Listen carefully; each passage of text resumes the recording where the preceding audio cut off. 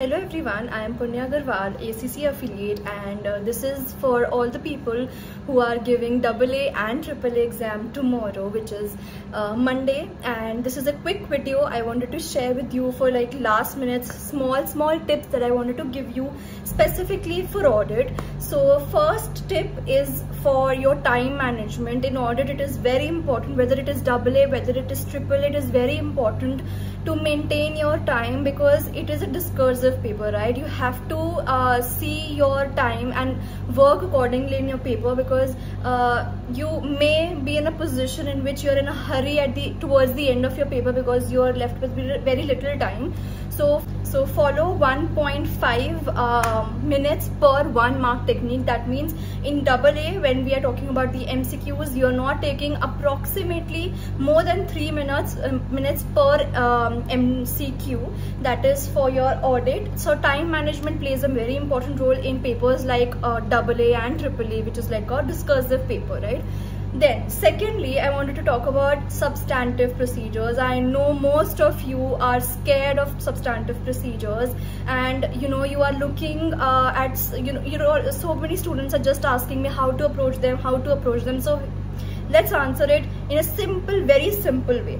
So whenever you are writing your substantive procedures for anything, be it trade receivables, be it your revenue, be it anything you're writing your substantive procedures for, you have to keep 3 things in mind when you're writing a line of substantive procedure. What it is.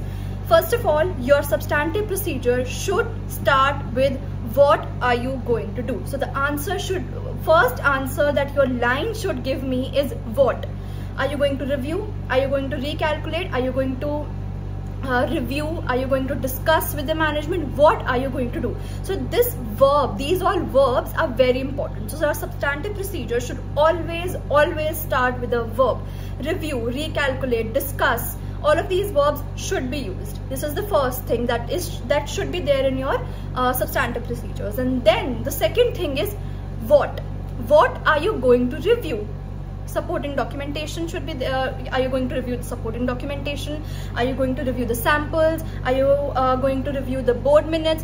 What are you going to review is the second most important thing that should be there in your substantive procedure line. क्या review करने वाले हो, right? And third is why. क्यों करने वाले हो? Why are you going to review मतलब जो आप अपना supporting documentation review कर रहे हो, why are you going to review that your supporting documentation?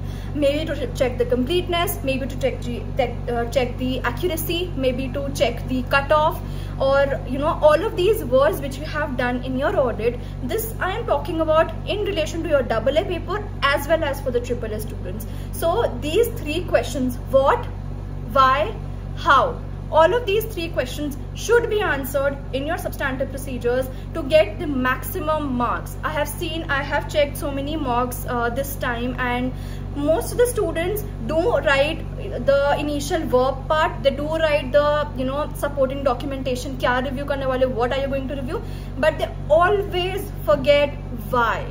So in audit generally also, the answer of why is very important.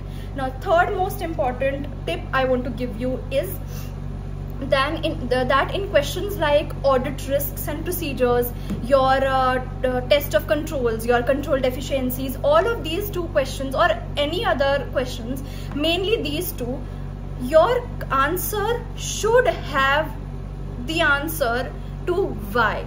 Like for example, if you're talking about an audit risk, for example, your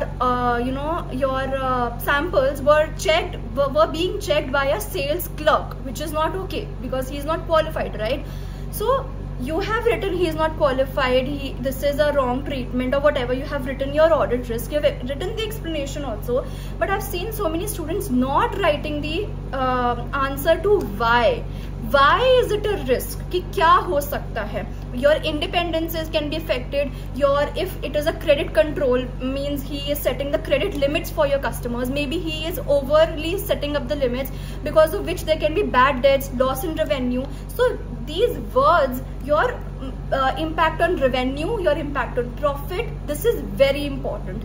Words like overstatement, understatement, misstatement is very important. Use of IFRSs and IAS and explanation of those is very important. Like I've seen so many students referring to IAS, this should have not been done in accordance to IAS 16. But what does IAS 16 tell you? You have to, in just a line, you don't have to obviously give like explanations of IAS 16, that's for the FR students, but in one line you have to explain that IAS 16 says this, that is the reason this is an audit risk. So these are few small things which I think most of the students make mistakes in, and I just wanted to come here and let you guys know these small tips that you can keep in mind. Please work on your presentation in AA as well as AAA. Presentation plays a key role in your exam. Always leave spaces in between when you're writing your pointers. In audit risk, the table that you make in AA, and then AAA formatting is very important for your professional marks. Your 20 marks are free with 80 if you work on that, right? Presentation is very important. If the examiner sees that you have written like separate pointers, he will get impressed and he may give you extra marks, right? So it is important to have an idea of that, and then please just revise all of the IFRS and IAS ones, because in audit, especially in AAA, I think most usage is there. So it is important that you revise all of the IFRS ones so that it just gets freshened up. So if you are there in my AA and AAA groups, we have shared like a document in which full-fledged IFRSs are there, so you can just read that out. If not, you can comment down below, I'll just add you to the group, or you can also message us on our Instagram, which is Being ACCA. So all of these were like small tips specific to audit paper, and all the very best. May your Monday be very good, and you come back to me saying that it was a very easy paper, and all the very best. If you have any other doubts apart from these, you are free to comment down below, or also message us on our Instagram page, which is Being ACCA, and we're happy to help you. So best of luck for your exams, and yeah, see you next time.